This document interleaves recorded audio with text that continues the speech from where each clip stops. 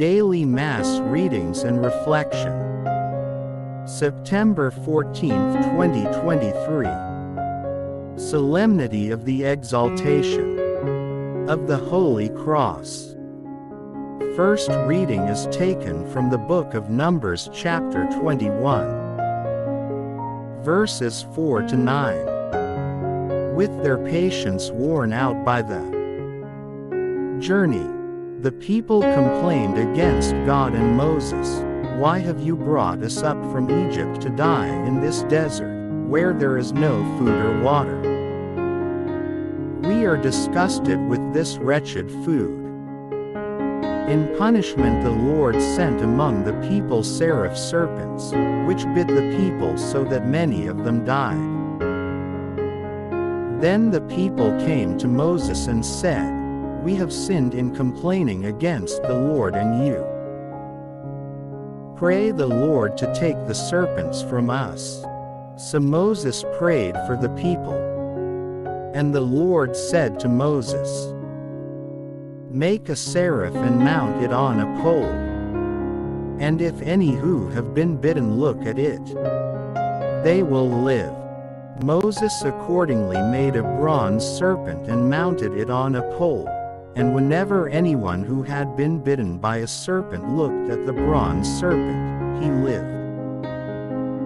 Responsorial Psalm. Do not forget the works of the Lord. Second reading is taken from the book of Philippians chapter 2, verses 6 to 11. Brothers and sisters, Christ Jesus, though he was in the form of God, did not regard equality with God as something to be grasped. Rather, he emptied himself, taking the form of a slave, coming in human likeness, and found human in appearance, he humbled himself, becoming obedient to death, even death on a cross. Because of this, God greatly exalted him and bestowed on him the name that is above every name, that at the name of Jesus every knee should bend, of those in heaven and on earth and under the earth, and every tongue confess that Jesus Christ is Lord, to the glory of God the Father. A reading from our Holy Gospel according to St. John chapter 3. Verses 13 to 17. Jesus said to Nicodemus, "No one has gone up to heaven except the one who has come down from heaven, the Son of Man.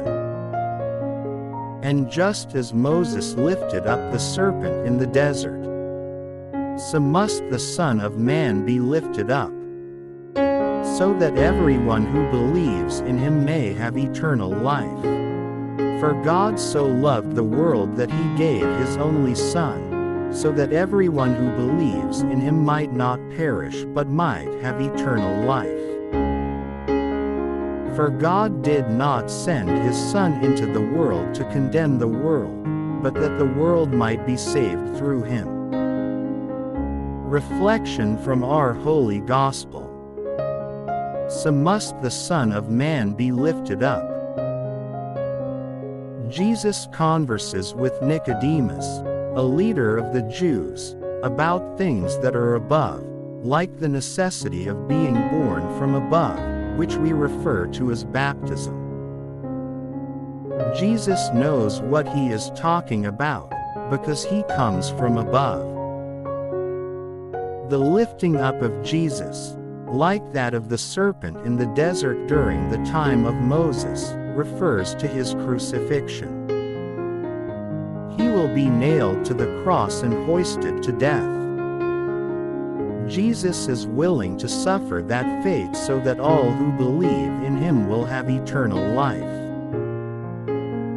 The feast of the exaltation of the Holy Cross should make us appreciate also our own sacrifices and crosses and make them meaningful.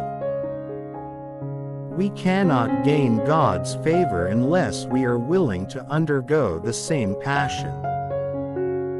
death, and resurrection, which is our own lifting up to God.